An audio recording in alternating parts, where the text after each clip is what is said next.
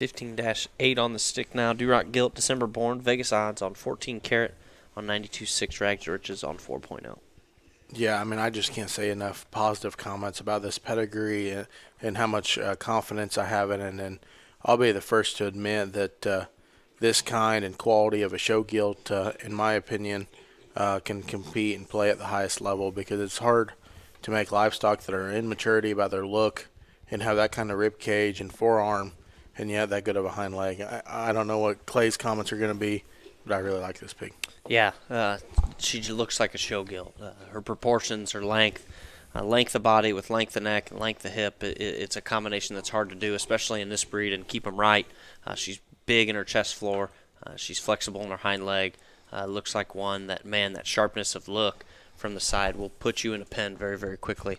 I love this feminine built kind of a gilt. 15-8.